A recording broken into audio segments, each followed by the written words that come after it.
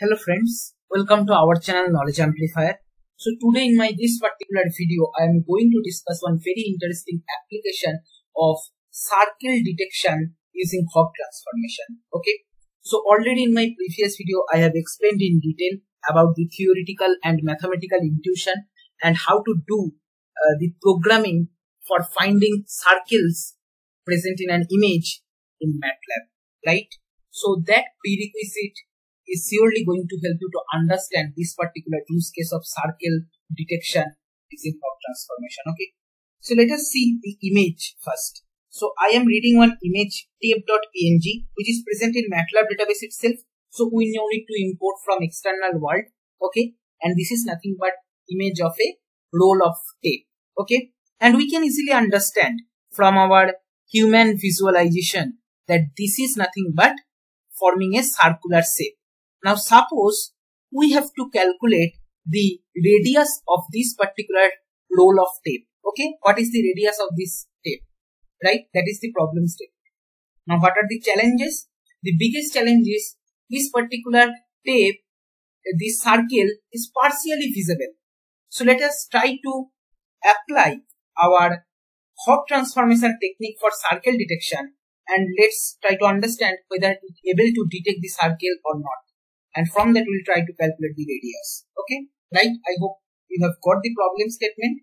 So I will suggest you to pause my video here and make an attempt, okay, based on the concepts whatever I have discussed earlier, and then check what I am doing. Okay, like this way you can have a practice along with understanding the concepts. Okay, so both the things will go parallel. So what is the step 1? We are having one image. First we need to understand the approximate radius, okay, so that we can use a particular range and that can be useful for detecting the circle using Hough transformation. Okay, basically we are giving some hint to that algorithm by specifying the range, right? So for that what we can do, d equal to imdistline. Okay, so it will give us the distance between 2 points. Okay, so I will just execute this particular line. All this I have discussed earlier, so you just keep an eye on this on this command window to ensure that no error you are getting. So as that is successfully executed, you can see here where one line is coming and it is showing the distance. Okay, so let us try to put this particular point somewhere at the center approximately based on our visual inspection. Maybe this can be one centered. Okay, and let's put this one, okay, other point on the top of our perimeter. Okay, so approximately it is coming as 73. You can make a rotation along the perimeter. Okay, so it is coming within 70, like that range. Okay, 71 something. Okay, so what we can do, maybe we can put a specification that 65 to 80. Okay, we can choose that this is a range, right?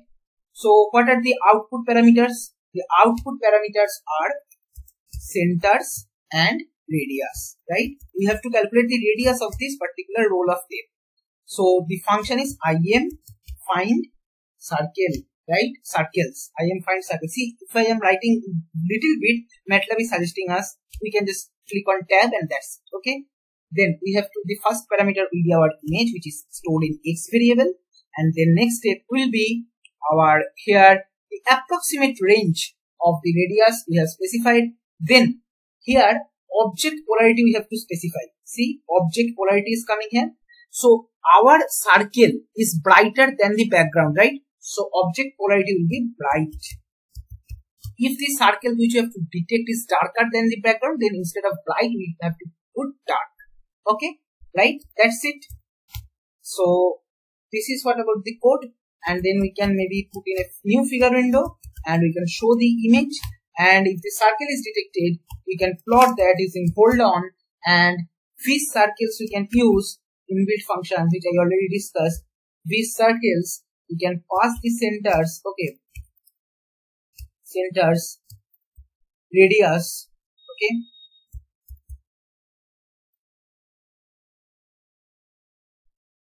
radius and maybe edge color. What will be the edge color we want? Maybe suppose blue color we want to give. Okay, edge color as blue. Okay, that's it. So let's try to run this particular piece of code and let's check whether the circle it is able to detect or not with radius estimation. Okay, so it is a new figure window. It is not visible. Okay, let me do one thing. Let me give the line width so that if it is visible, then it will come as a thick boundary. Okay, let me close this figure window and let's run this. Okay, evaluate selection. Keep an eye on the comment window also. So no, it is not detected. So if it is not detected, no need to worry. What we can do, we can increase the sensitivity. Okay, by default the sensitivity is I guess 0.85. Let us make it 0.9. Okay, and have an attempt. So let's run this particular piece of code. Right, it is not yet detected. Let us increase the sensitivity a little bit more, maybe 0.95, and let us run the whole code once.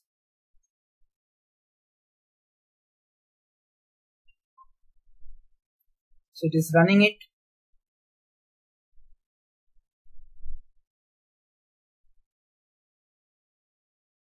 Object polarity bright 65 to 80.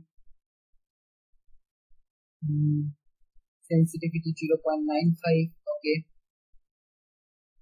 65 to 80. Okay, it is actually showing here. Right. So maybe we can. Okay, it's detected already. Good thing is that let me put one more figure window here. Let's run this.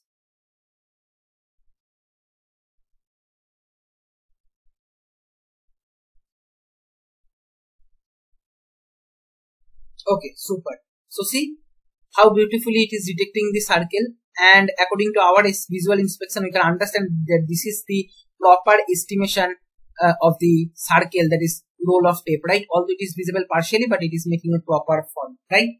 So we can get the radius information from here. As it is detecting properly, let us put the radius, and the estimated radius for the roll of tape is our, let us get the value in the command window.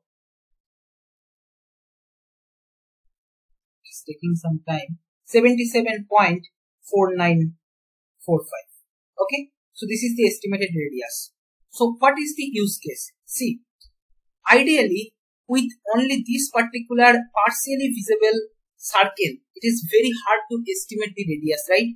But see, by changing certain parameters and playing around the Hough transformation circle detection technique, that is imfindcircles, how beautifully we are able to get the idea about the radius of the partially visible roll of tape. Okay, maybe this is not exactly the use case which might be required in your project, but this is just I wanted to show you so that you will have a clear idea how to play with this imfindcircles function.